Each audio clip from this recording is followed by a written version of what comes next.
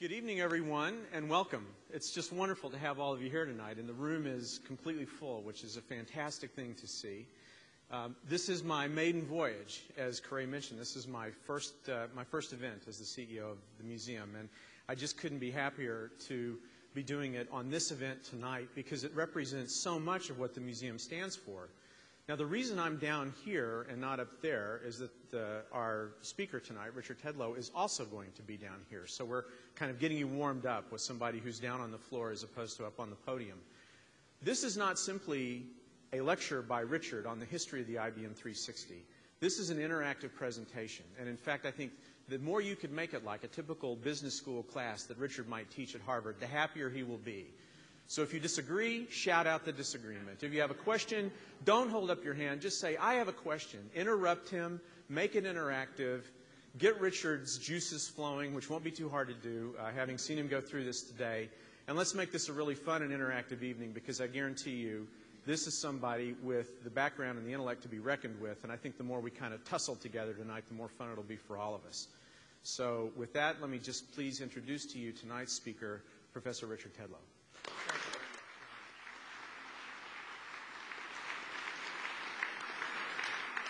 Well, thanks very much. It's a delight to be here, and let me say to those of you who I had the pleasure of having as students that if you do shout out, I'll change your transcripts. And this is a session about history. But before I get going, I want to say that there are a couple of people in here who've made history. And one of them is right over here, and his name is Jerry Svigals. And I wonder if you'd just be good enough to stand up for a second.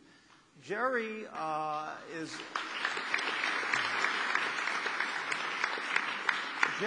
an alum of IBM, and Jerry, in November and December of 1961, where were you? On the spread committee. Jerry was on the spread committee. And the spread committee was the committee that wrote the report that was presented to T. Vincent Learson. My recollection is it's on January 4th, 1962. That may be correct, but it was incorrect. It was sometime that winter. And that was the report that got the 360 going, basically. That was the sales report. Jerry was in that motel in Coscob, Connecticut with, what was it, 12 people? 12 people total. They wrote this report, and this report is it's an icon of computer history. A copy's in the museum. You can see it for a small charge.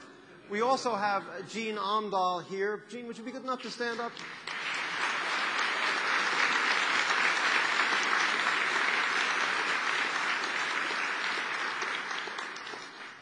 This is one reason why this is not going to, my presentation is not going to be about the technology of the IBM 360.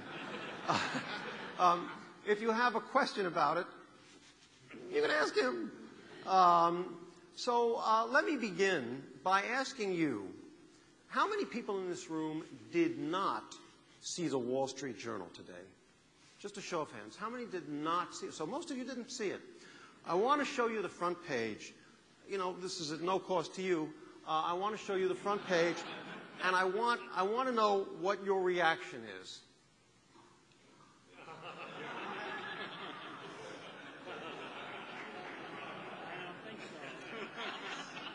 One reaction is, I don't think so. I didn't get that version. You didn't get that version, so you read the Wall Street Journal and you missed this one. No, I see. Can you all read it? Because if you can't, from back there, can you read this? Seriously, what it says is, Schmidt leaves Google for Microsoft. Tech world, Wall Street stunned as Ballmer steps down. Google's biggest search ever. High stakes quest for Schmidt's successor may take months. And since this is an interactive presentation, and there's actually a reason that I'm starting this way, let me ask you, and we'll take this on a shouting out basis, and I'll repeat it, and I'll ask our scribe to put the name up. Who should be the CEO of Google now that Schmidt is gone? David. Hey. House. H-O-U-S-E. Okay. He turned it down? He turned, I did turn it down. oh, did you really? Is that right? That's interesting. Balmer? Balmer, B-A-L-L-M-E-R. It's a media job. I see. So should it be Jobs? If it's a media job, should it be Steve Jobs? Okay, Jobs, J-O-B-S. Okay, we need somebody to run Google. Schmidt's going up to Yang. Before I say anything, may I ask, is Mr. Yang here? Is Sue Decker here? She isn't? Okay. She was a former student. Who else? Shailesh Rao. Is that you? Yes. Hi, how are you? Put that up. R-A-O. R-A-O. We're in fiction anyway, so why not? That's not the spirit that made America great, Shailesh. Shailesh was a student it's one of the reasons you become a professor is so you hope that someone like Shailesh Rao winds up in your class. And there was a moment that I had with him in class that I'll remember and cherish till the day I die. There was someone said something in class that was just really stupid. And when you're at the Harvard Business School, you're not supposed to say that. You're supposed to say, are there other views? Are there other views? And because, the whole idea is you're supposed to make them feel good, and then they give you high ratings. That's the game. But this was just so. I looked at the guy and I said, why don't you just ask me whether there's life after death? And Shailesh Rao stood up and said, there is. And that was a surprise. It was a beautiful moment. Any other names come to mind? How about John Chambers? Seriously. What do you think? No? Why? Yeah, but you don't think Google would be a step up? Is he in this room now? Pardon me? He's not a media guy. Is he a tech guy? He's a salesman? Is that what I heard? He's not a tech guy, he's a salesman? I'm terribly sorry. Speak up a little bit. Put Chambers up there. Now we've got, do we have any more room or is this it? Yes, sir. Carly Fiorina.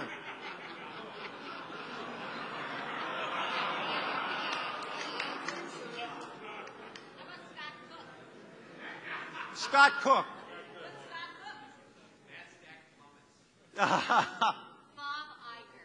Bob Iger, I-G-E-R. Meg Whitman.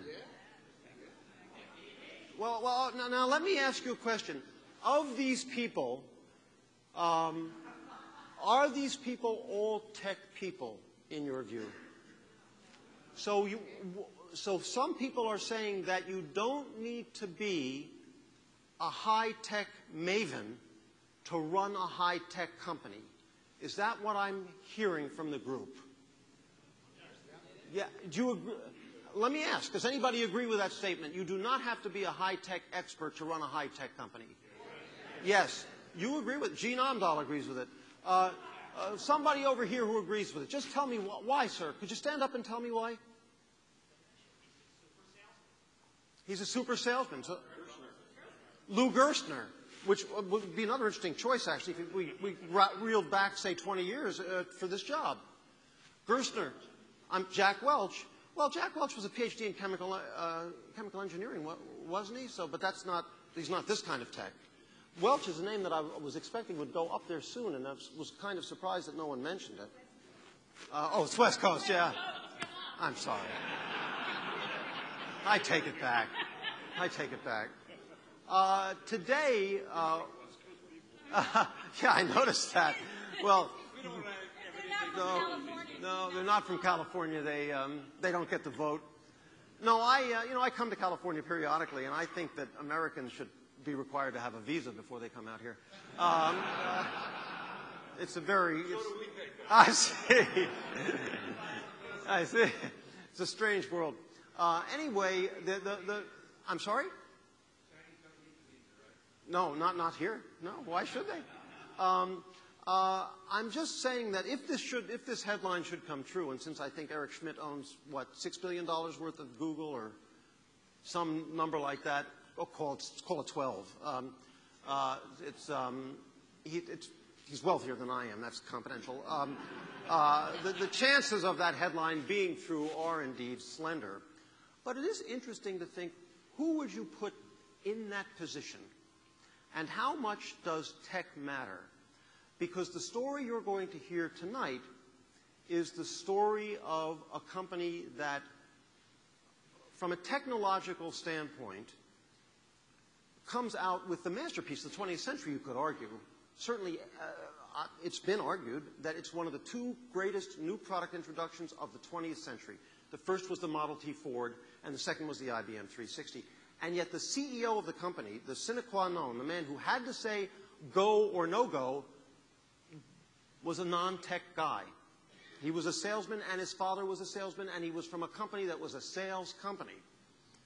And that's just very intriguing to me, because he's the one who had to be telling Bob Evans, he's the one who had to be telling Fred Brooks, do this, do that, without knowing whether or not it was possible. You go build a tower to the moon. I mean, can these things be done?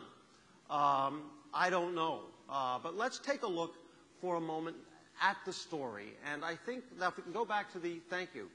I appreciate that. Going back to the PowerPoint, you can't understand this story, the 360 story, unless you have some sort of sense of the industry, some sort of sense of the company, and I'm going to dwell on that a lot here, the company. I believe some sort of sense of the family, because I think the dynamic between father and son, who the son was, Tom Jr. This company had two CEOs from 1914 to 1971, T.J. Sr. and T.J. Jr., and then finally the machine. You have to understand the company and the family, or you can't understand the machine, at least in speaking as an historian. That's how it looks to me.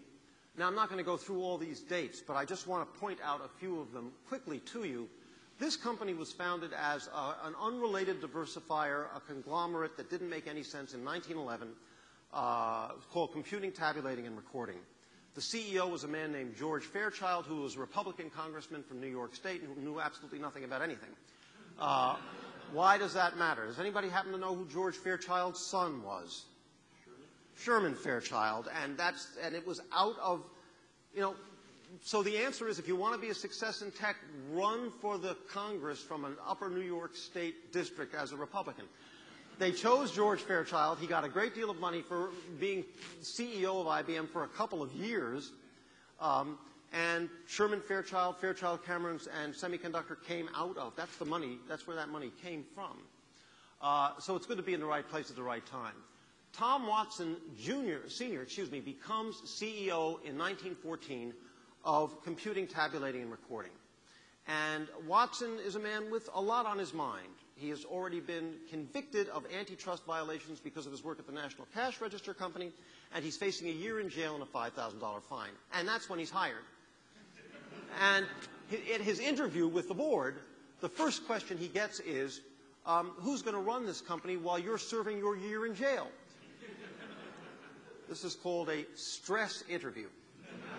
And the next question was, why did you leave the National Cash Register Company? And the answer was, because Mr. Patterson, John Patterson, asked for my resignation. Strike two. Okay, in that case, we'll hire you. Anyway, he beats the rap, and so that's why his title changes from general manager to president. IBM doesn't change from computing, tabulating, recording to international business machines until 1924. It takes him a year to do that. And he understands, he has this blinding insight. Computing, tabulating, and recording made a whole bunch of things. Time clocks, butcher scales, cats and dogs. But they also made, computing was not the genesis of the computer. It's tabulating that was. That was Herman Hollerith's company, and that did the census. And Tom Watson understood something, one blinding insight will cover a lot of sins, which is that in the 20th century, business is going to be about information. So although tabulating was the smallest of these three companies in 1914 when he became CEO, by 1933 it was the biggest. And IBM went into this business, you know, like gangbusters. And then when Social Security came along, there all of a sudden became an enormous, this is in 1935, governmentally imposed need for businesses to process whole new rafts of information, and IBM was there with their punch cards. So I know I'm supposed to look at this and not to look at that, because if I look at that, they're taking the back of my head, and this is being filmed, and I'm bad. You know, all right, I'm now looking at this. There's the camera. I'll acknowledge that. To the best of my knowledge, the first email ever was sent in 1939. Why bring that up? Because technology casts a long shadow. There are things like that around now, which people are saying we'll say 20 or 30 or 40 years from now, why didn't they see that? Why didn't they recognize what the importance of that was? TJ Jr. joins the company before World War II. He's very dissatisfied. He's the oldest of the four children. He's the first son. The youngest is the second son. There are two daughters in between. And Jane, the daughter Jane, is Senior's favorite child. And he always had a very scratchy relationship with TJ Jr., with his son. And Dick Watson, who was the youngest, in a Darwinian family, was the one who got eaten up, and part of that is part of the 360 story. This is a family drama. It's a family saga in addition to everything else. Anyway, Watson is a playboy, drinks, flies his own plane, life is sweet, he's rich, goes away, grows up in the Army, comes back, goes to work at IBM, thinks he's going to move right to the top, but he doesn't. There's a man named Charlie Kirk in his way. He has a fight with Charlie Kirk the night of the fight, not a physical fight, but a shouting match. The night of the shouting match, Kirk has a heart attack, fatal. IBM is a high-stakes game. Anyway, IBM announces the System 360 on April 7th, 1964. That's when T. Vincent Learson made that. No, it must have been Watson. Watson, excuse me, made the announcement. He made it in Poughkeepsie. They had a train, a special car, 200. They were not, no? Did he make it in Endicott? Did they have a train with media people come up from New York City? But they did it at the annual stockholders meeting. Is that right, really? So the announcement was at the annual stockholders meeting at Endicott, but I understand there were meetings all around the world also simultaneously. But the original announcement was there. Was there. But they were not hiding their light under a bushel. So anyway, what was the result of the 360? Well, by 1979, IBM was the company of companies in the industry of industries. Make a long story short. It's really true. This is Watson's, TJ Sr.'s father.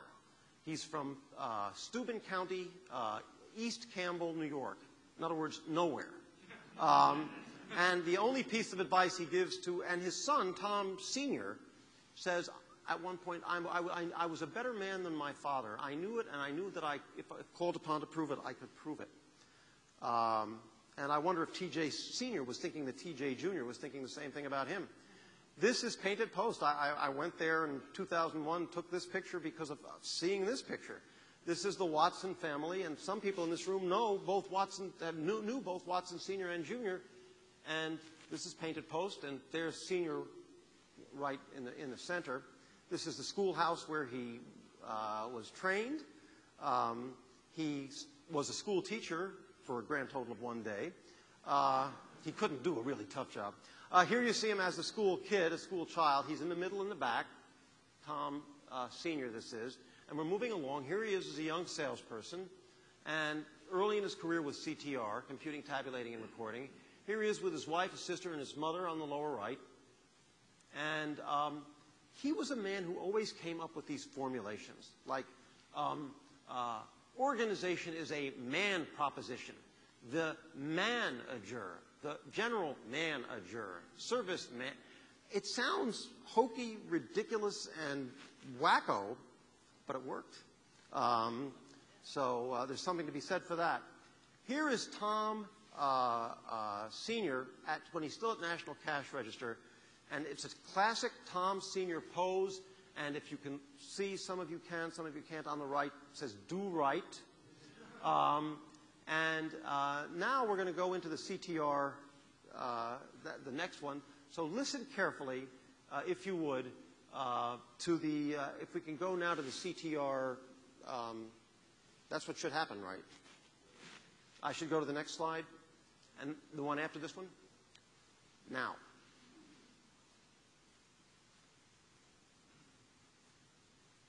Books and turn to page 5. Page 5 in the songbook, we'll do one verse and two choruses of Ever Onward on page 5 now, listen to the lyrics.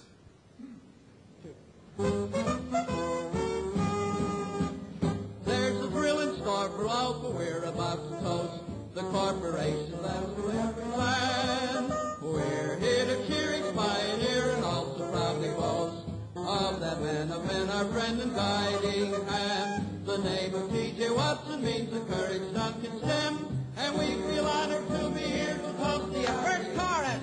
Ever onward, that's the spirit that has brought us fame. We're big, but bigger we will be. We can feel, for all can see, that to serve humanity has been our aim. Our daughters now are known in every zone. Our reputation sparkles like a gem. There's water way through and new fields we're sure to conquer. Do the ever onward IBM.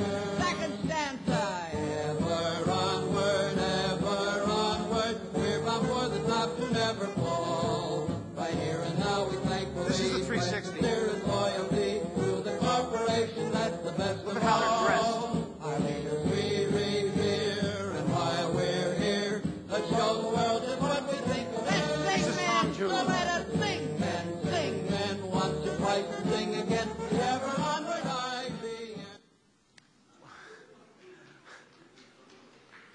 Just out of curiosity, does anybody in this room remember that tune a little bit? Okay, some do. I should have asked you to come forward. You could have been a chorus here. Why play that? Why does this matter? Because IBM practiced a form of management that they called contention management. There was a lot of inner tension in this firm, and you needed a glue to hold together the stuff that got people angry at one another and tearing each other apart. And part of that was this incredibly strong culture that this firm built up over decades. So I think that I'm not sure. You know, there's a very famous story about Bob Evans and Fred Brooks, and I'm anxious to be corrected about this. And the story is that Bob Evans was one of the great champions of the 360, and Fred Brooks, who wrote The Mythical Man Month, a book that some of you probably are familiar with, was opposed to it. He wanted to go to the 8,000. And there was a big argument, contention management, this, that. And after Evans won, he put Brooks in charge of the software for the 360. That's the kind of glue that existed in this company. Well, I'm wrong again, Gene. So what we're hearing is that Bob Evans was originally in favor of the 8,000. Gene was consulted about this and said it wasn't the home run that IBM felt that it needed to hit. So let's go on. This is the first IBM. This is at Endicott. This is their training building for sales training. And this is TJ Sr. with the famous think sign. And Dave, now do I ask them to play the, if you play, now once again, I want you to listen carefully to this. If you play the next. And we must study through reading, listening, discussing, observing, and thinking. We must not neglect any one of those ways of study. The trouble with most of us is that we fall down on the last, thinking, because it's hard work for people to think. And as Dr. Nicholas Murray Butler said recently, all of the problems of the world could be settled easily if men were only willing to think. I'm sorry about the quality of that recording. It was made in 1915. It's all about thinking. People have to think. They don't think enough. it's very strange to me, once again, I mean, what are you supposed to think about? I mean, and who could be opposed to that? All those who are opposed to thinking, please raise your hand. Okay, well, we have one Republican here. Okay.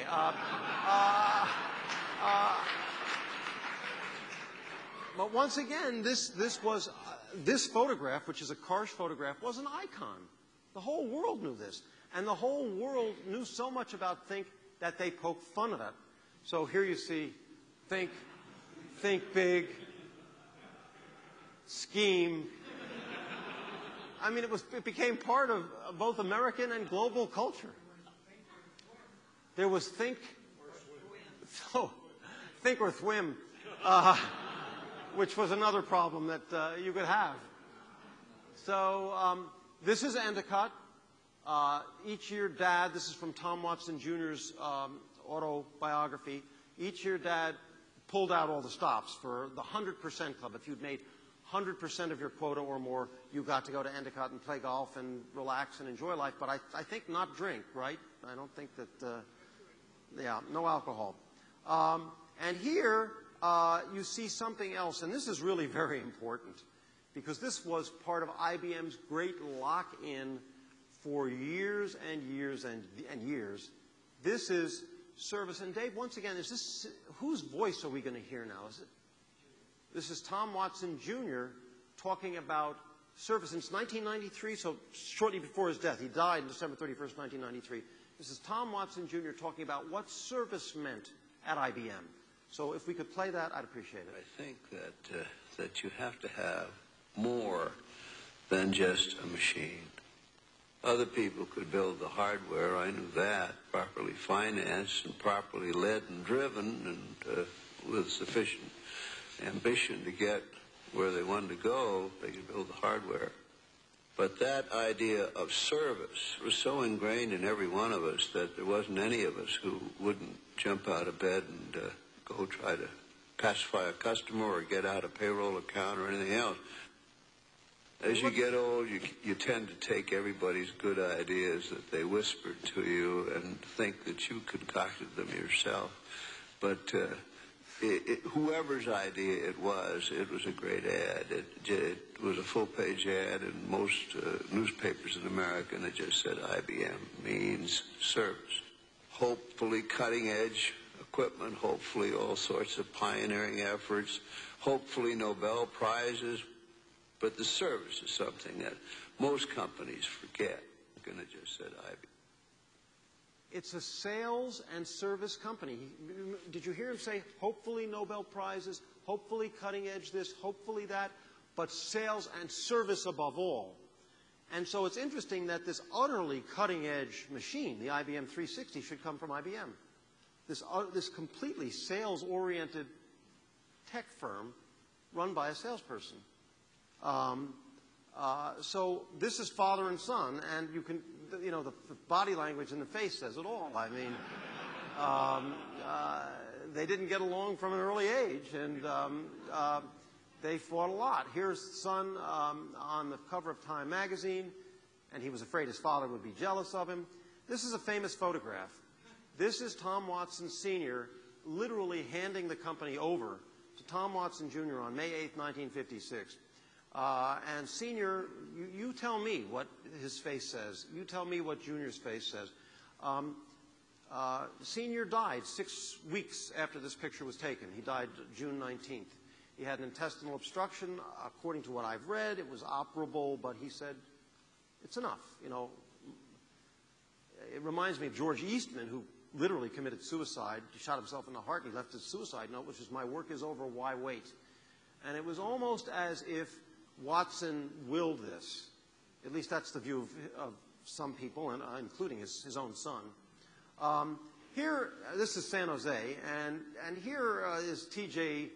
Jr., who is almost criminally handsome, as you can see on the left, accompanied by the then commie-in-chief of the Earth, Nikita Khrushchev. And this is, you know, right down here in San Jose. And now, why do the 360? Here's IBM's performance from 1950 to 1961. 1956 is the year that Junior gets the company. 1957, IBM breaks the billion-dollar barrier. So it takes them about 45 years to become a billion-dollar company. It takes them 4 years to become a $2 billion company. Now, given this kind of performance, why, if this was a bet-the-company operation, and a lot of people take issue with that formulation, and we can talk about that, why do it? Is this the time to bet the company when you've got numbers that look like this? At the time, this is this TAY's Fortune article that some of you may have read. At the time, it scarcely seemed that any gamble at all was necessary. IBM was way out ahead of the competition and looked as if it could continue smoothly in its old ways forever. So why do this, therefore? IBM's 360 project ultimately cost 1.9 times the company's revenue for the year in which it was launched, in which Learson said go ahead, which was 1962. The company's revenue that year multiplied times 1.9 is what the 360 cost. And this is a leap into the unknown. Is this kind of compatibility that they're going for really? Yes, sir. Margins aren't great if you look at those numbers. The previous slide, margins aren't so great.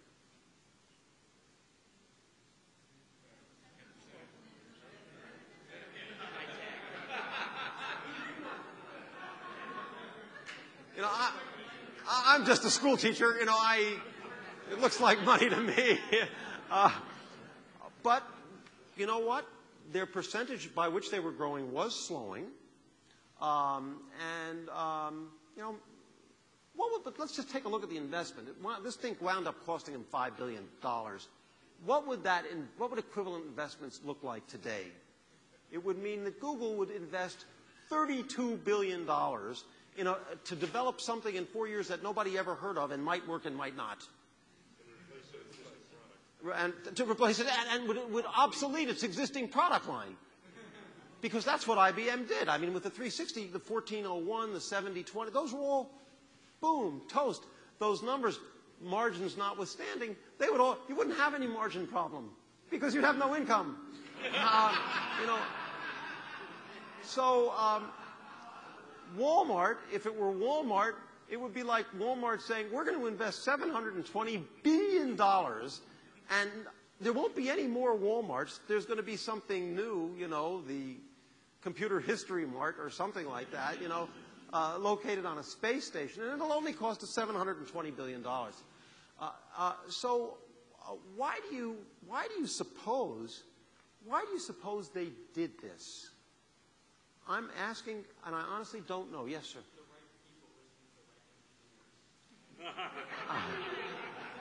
The right people listen. Can we go to the scribe part of this without I'm sorry? The right people listened to the right engineers, and the right management happened. So we've got three rights: people, engineers, and management. Somehow the engineers got to the managers, and the managers were smart enough to listen to the right ones. And then they were smart enough to sell it. I'm terribly sorry. Then they were also smart enough to sell it. They gave it to the right salespeople. Selling was always IBM's forte. Yes.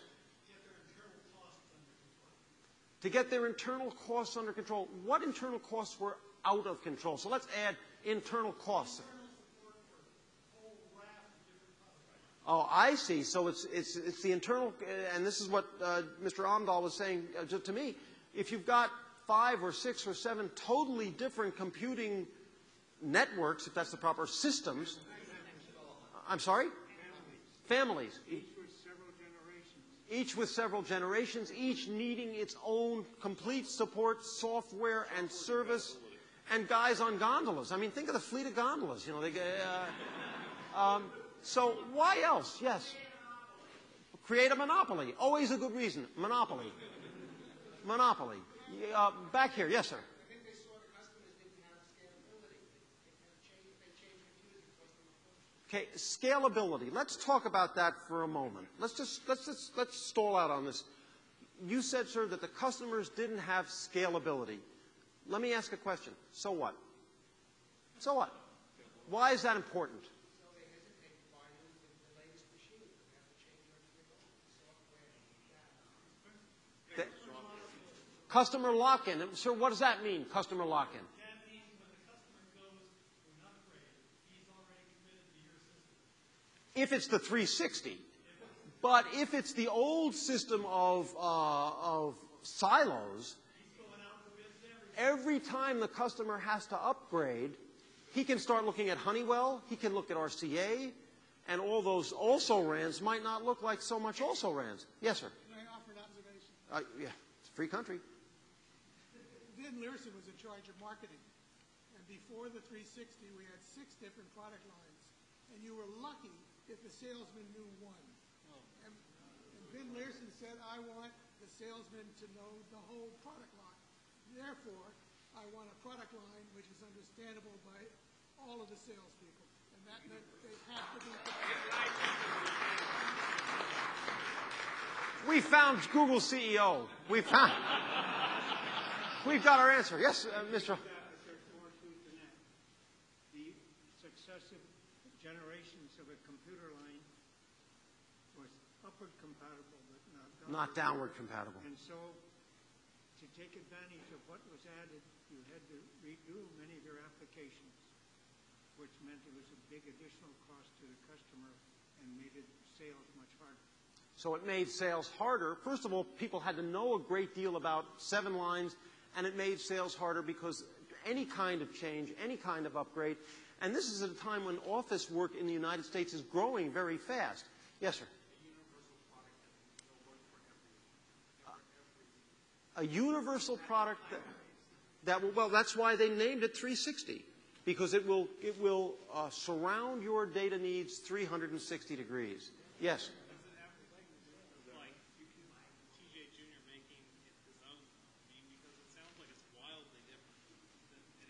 Well, it is a step function change in the whole industry. I mean, it's a revolution in the industry. And my late wife was a psychiatrist, and I like that explanation. What you just heard, what was just said was, does it have anything to do with T.J. Jr. making the company his own? You know, I guess it's nice to be born this rich, but it also can be a problem. And because T.J. Jr. is born with a problem. And that is a problem, an issue, and that issue is, can you top this? His father took a nothing, cats and dogs, meat slicers, scales, nothing, and turned into international business machines. Literally, you saw the handshake. He turns it over to his son. And his son every year would say, this is my 3rd year without Dad. This is my 4th year without Dad. How am I doing? And the only way, I think, and this is dime store psychology, but the only way that Junior felt that he could make a statement that, you know what, I could have made it on my own, was to come out with a machine that revolutionized the industry. Now, is that personal a motive that important in history? I think so. I mean, it's part of the mix. You know, IBM was till death do us part. Really, I'm not kidding. Yes. It still is. I'm terribly sorry, sir. Senior didn't see what computers were good for. 50 would solve the needs of the world. Junior had to prove him wrong. Junior had to prove his dad wrong. Now we're getting beyond psychiatry into psychoanalysis. You know, if Freud were here, what would he say? Let's go back to, if we could, to the PowerPoint. This is what it would mean for Google and for Walmart. Now, why else? I'm writing a book, and I've got chapters on IBM and on Sears. Around the time that IBM decided to go with the 360, Sears had, a couple of years later certainly, very major competition, but it didn't recognize it. And that Sears was alone at the head of the class. Sears was to general merchandise retailing what IBM was to computing. And Sears, instead of inventing Walmart, let Sam Walton do that. And instead, Sears built a tower. I mean, no, I mean, the CEO of Sears at the time the tower was built was a man named Gordon Metcalf, and it was known as Gordon Metcalf's Last Erection. It was this gigantic tower that was put up in Chicago. And if you read Arthur Martinez's book about, you know, we had to get out of the tower. Companies that lose their way build monuments to themselves. And yet IBM wasn't going to be Sears. IBM understood that the biggest risk, especially in tech, is doing nothing. I don't think that they my problem with the bet the company thing is I don't know how this was budgeted. I don't know if anybody sat down and said, here's an idea, let's risk everything. I think this turned out to be a lot harder than anybody thought it was going to be when that spread report was first put before Vincent Learson. They didn't know what they didn't know. At the time, it scarcely seemed necessary. You've seen this quote before. But below the surface, IBM's organization didn't fit the changing markets, excuse me, so neatly anymore. And there really was, in Bob Evans's phrase, a risk involved in doing nothing. And that's a risk that too many businesses, tech or non-tech, are too willing to take. The risk of doing nothing. Now, this is the IBM product line basically before the 360, and the problem is that these machines didn't talk to each other. They weren't compatible. The salesperson hadn't learned them all. There were a whole fleet of gondolas going to Venice to try to figure out what to do about it. And this is an interesting picture because this is at the height of the 360 crisis in 1965. You know, what was the 360 crisis? It was multi-fold. There was tremendous software problems in getting the operating system done, getting it done on time. Remember the song about service? We've got to do service. IBM, you know, the oldest saying in the world in tech is that nobody ever got fired for buying IBM. And yet here they are shipping stuff that they're not 100% sure is right. They also had to go into manufacturing all new kinds of microelectronics, for example, that they were not in the business of doing. I mean, my understanding is that $3 billion of that $5 billion was in manufacturing facilities and they hired something like 120,000 people. The thing was much bigger than anybody thought. And this is Watson Jr., closest to you. His brother is third from your right, and his brother was running IBM World Trade. He was called back to Armonk to help with the 360. He failed in his task, and that failure essentially cost him his career at IBM. And his brother, Tom Watson Jr., felt guilty about that for the rest of his life. It's a high-stakes game. And here is what wound up happening. Here you see Watson and Learson together with the System 360, which is so much flowed from this. Among the things that flowed from this is that you wish that you had bought IBM in 1979, or excuse me, 1959, and sold it in 1969. I mean, this really does move the needle on the meter of life. There's the market, there are the 7 competitors, and there's IBM. One of the things IBM was, my understanding, very concerned about, we talked about this briefly prior to the start, was that GE, which was a Fortune 5 company and had plenty of electronics ability, was going to come in and hire the best of IBM's engineers and hire them away. And in fact, Hanstroh was hired by GE. And but now, as a result of the 360, this is a non-problem. I want to say a couple of words in conclusion. Where is Corey? So am I sort of on time? I'm doing great. I'm not. People aren't walking out. They're not leaving. You're not unhappy? Okay. Tom Watson had a heart attack it was either 1970 or 71. I can't remember. And during his convalescence, I think he was in the hospital for 20 days. Can you imagine that? These days, you stop by for about 10 seconds, say, get out. But his doctor, who played the role of psychiatrist to some extent to him, said, why keep doing this to yourself? And Watson made the decision to leave the active management of the company, although he hovered. I mean, Lou Gerstner, when he became CEO, found Watson in the back seat of his car once, and he said, save my company. It's true. Take a look at Gerstner's book. This was in 1993. So he was very much still around, and very much still, the IBM religion was so ingrained in him that this following story is a story that Watson Jr. himself tells, and it says a lot about IBM. Watson Jr. became the ambassador to the then Soviet Union in 1979 when Jimmy Carter was president. And this is a tough job. I mean, this is the Soviet Union. All they have is 10,000 nuclear warheads. I mean, this is a tough time. whether this is a good idea for a man who's concerned about his cardiac health, but, you know, he took the job. And this was the time when the Russians, or the Soviets, I should say, invaded Afghanistan. And imagine being the ambassador to the Soviet Union when the Soviets invade Afghanistan. So all of a sudden, it's the 360 all over again, except it's global, and this is an industrial strength problem. And what you can't read at the bottom, it says, when the Soviets invaded Afghanistan in late 1979, I, Tom Jr., was called back to Washington to meet with President Carter, who's on your right, and Cyrus Vance, who's the Secretary of State, and to have conferences. And here is what Tom Watson Jr. remembers, and this is the impact of IBM on TJ Jr.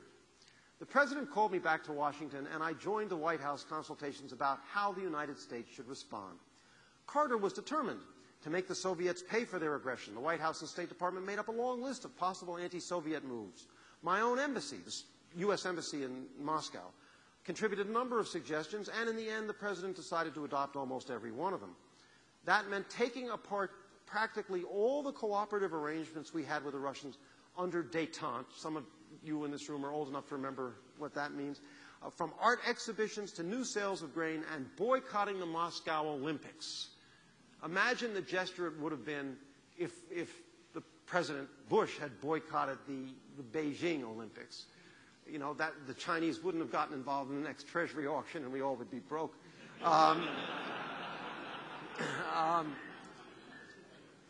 There wasn't much I could add to the discussion. Take this in, folks. I didn't make this up. I'm not that clever. The only time I spoke up was to object to particular trade sanctions that went too far. For example, American companies had delivered manufacturing equipment to Russia, and now they weren't even going to be allowed to send spare parts to fix equipment that was still under warranty. You saw the service. IBM means service. I told the President this didn't make sense. These are direct quotes. Take this one in. If you want to declare war, World War III, and turn the world into a sun, or have a boycott, fine. I'm willing to forget about it if you are. But breaking a commitment to a customer is always wrong.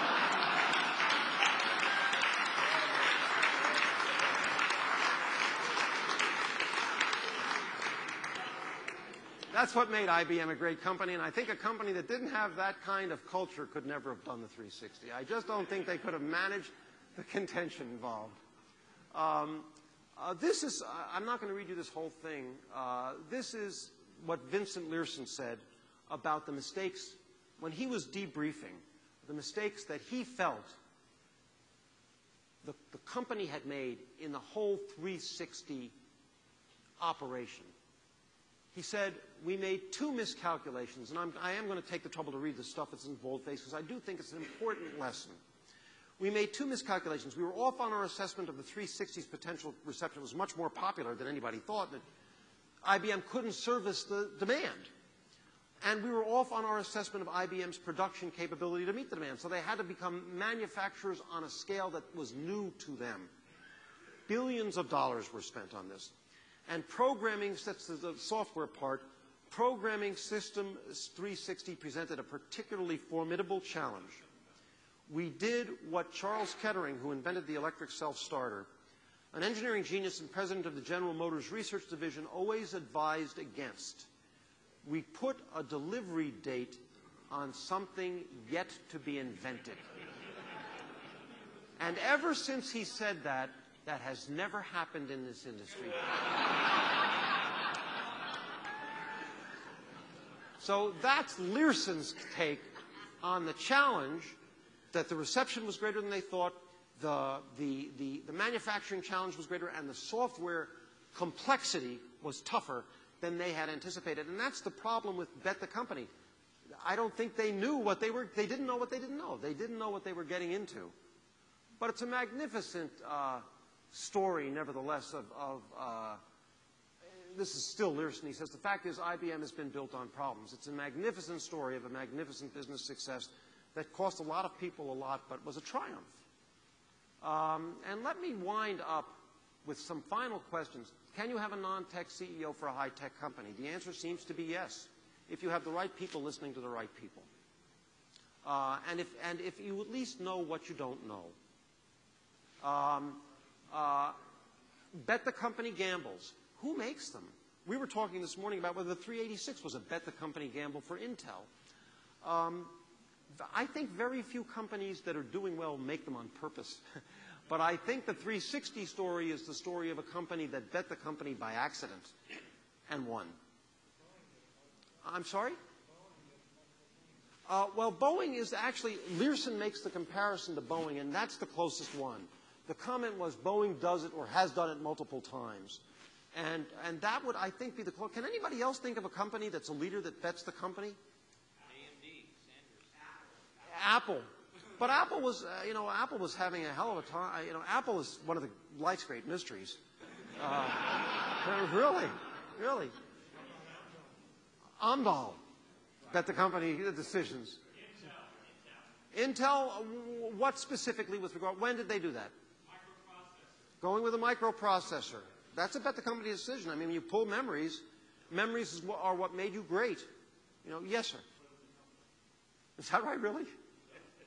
My Lord. Schwab, he said when Schwab bought its mainframe, if I caught you correctly, it was worth more than the company. That's a bet your company decision. This is something very interesting to me. I'm writing a book about denial in business organizations, why business organizations don't look facts in the face. And the thing that I like about the 360 story is it's a story of getting it right. The fact is that underneath there were problems with IBM's product offering, even though they were leaders. There's nothing that says, nowhere is it written, you're going to be a leader forever.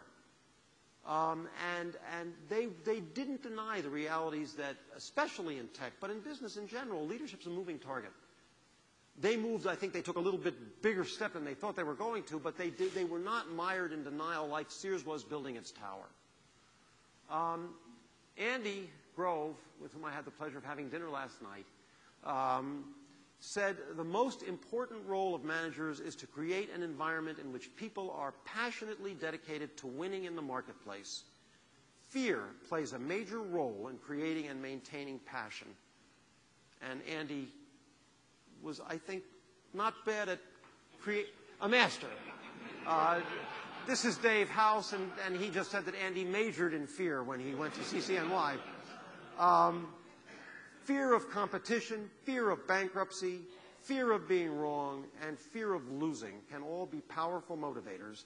And Andy wrote this famous passage in a famous book, which was a bestseller, called Only the Paranoid Survive. And this is a quote from T.J. Jr. I hope. There it is. Fear of failure became the most powerful force in my life. So before Andy Grove, T.J. Jr. was saying, fear of failure is what's motivating me, and the way to succeed, the route to success is the 360, no matter how long and hard that road may be, and there are people in this room who made it possible for that road to be paved. Thank you very much.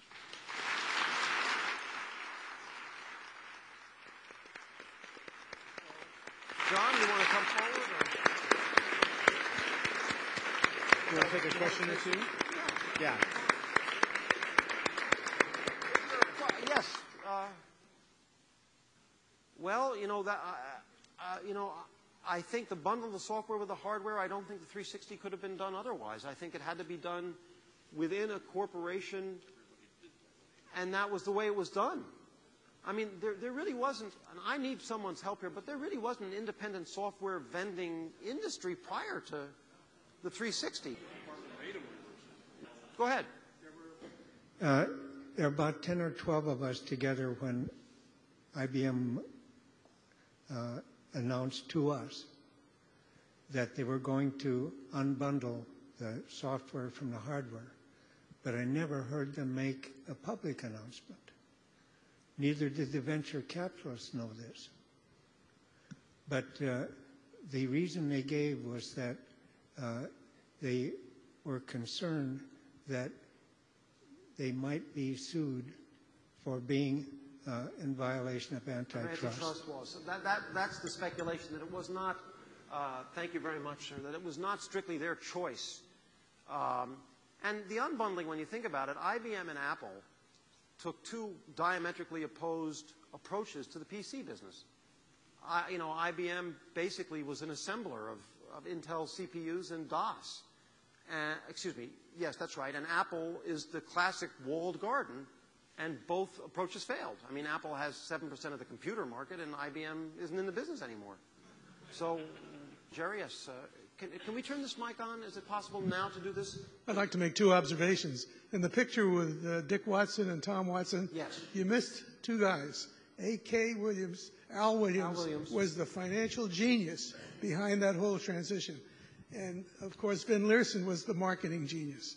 Those two guys were outstanding and really were the backbone of making the 360 happen.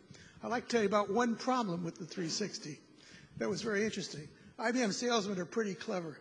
And when the 360 got announced, what they would immediately do, say the customer needed the mid-side machine, they would bid the lowest machine and say, well, if it doesn't work, we're compatible.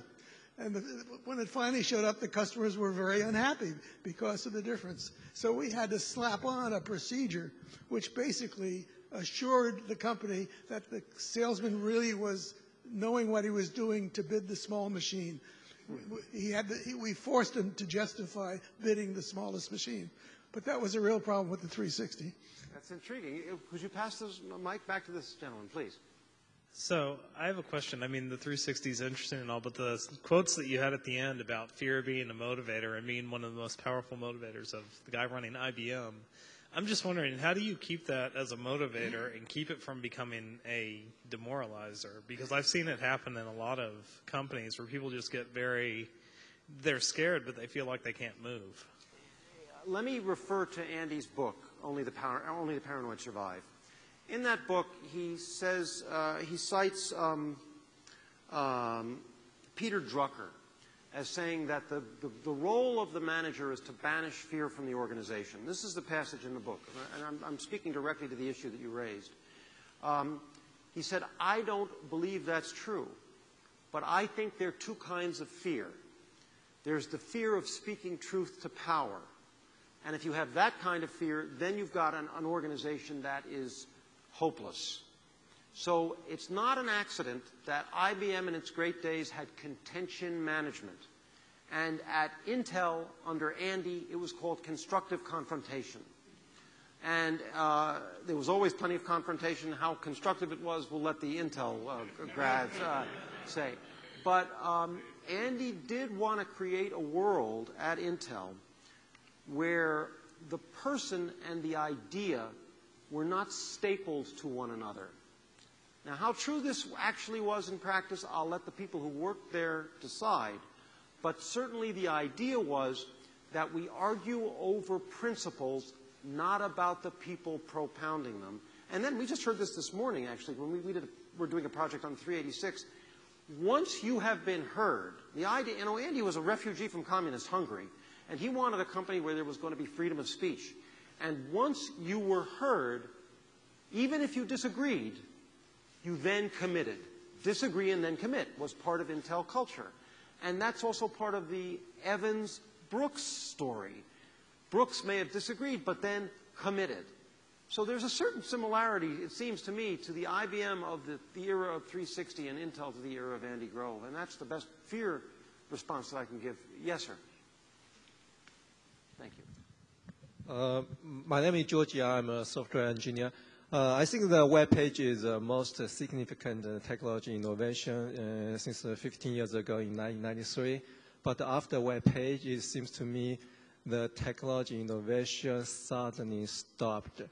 I wonder if you or anybody sitting here can tell us what's the most significant technology innovation in recent 15 years. That's a tough question. Go ahead. Take that ball and run with it. in the last 15 years, I actually have a really strong opinion on this. I mean, I believe that it has to do with the open source stuff that's been happening since 91, since 85. There was a strong culture of it back in the heyday of IBM and, in the 70s. And I think that it's something that's putting a lot of pressure on a lot of companies to improve their products or die. And, I mean, I think that it's caused a lot of competition. I think that, of course,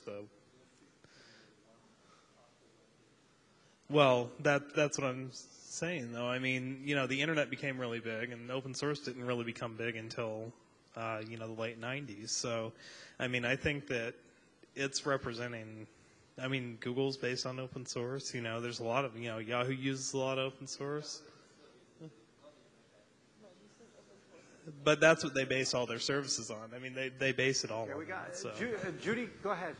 I think when you're talking about fear driving innovation, you should differentiate incremental innovation or execution, which a lot of what Intel was all about once they were into microprocessors. Actually, even the 360 was disruptive in architecture, but it was still in some ways solving a problem that was already being solved in a new way.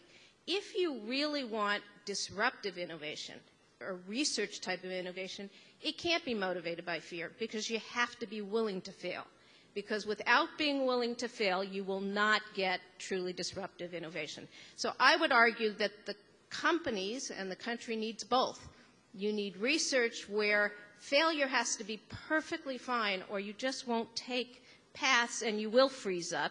And then you need the type of innovation which is motivated by fear of not finishing, which startups often need, or fear of competition, which drives you to find the right solution no matter what.